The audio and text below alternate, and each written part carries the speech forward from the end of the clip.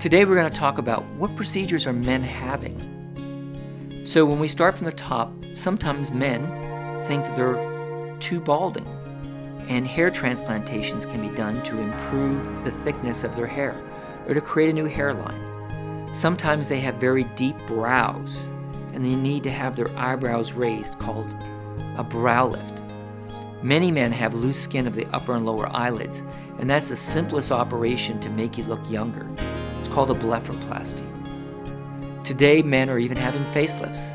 It's very important in a man they don't look like they've had a facelift. They cannot tolerate looking like they've been done. It's very important they look natural and the scars are hidden. A facelift scar is hidden in the hairline, in front of your ears, up behind your ears, and back into the hairline. In the last 3 months, I've done 2 bald men who wanted to have facelifts, and their scars have healed beautifully. So even if you don't have hair to hide the scars can heal beautifully and you still can be rejuvenated. In addition, many men are interested in seeing their neck improved.